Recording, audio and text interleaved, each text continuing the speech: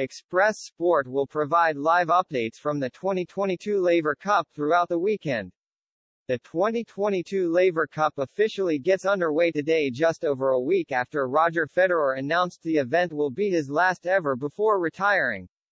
The 41-year-old has spent the past 12 months in rehabilitation trying to get back to full fitness, but suffered a setback in his recovery and has decided that now is the time to bring his illustrious career to an end.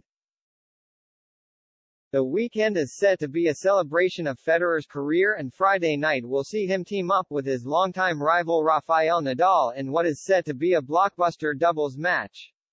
But Federer has also made it clear that he doesn't want his retirement to detract from the tournament as a whole, with plenty on the line for both times. Team Europe have won all 4 previous Laver Cups and thrashed Team World last year 14-1.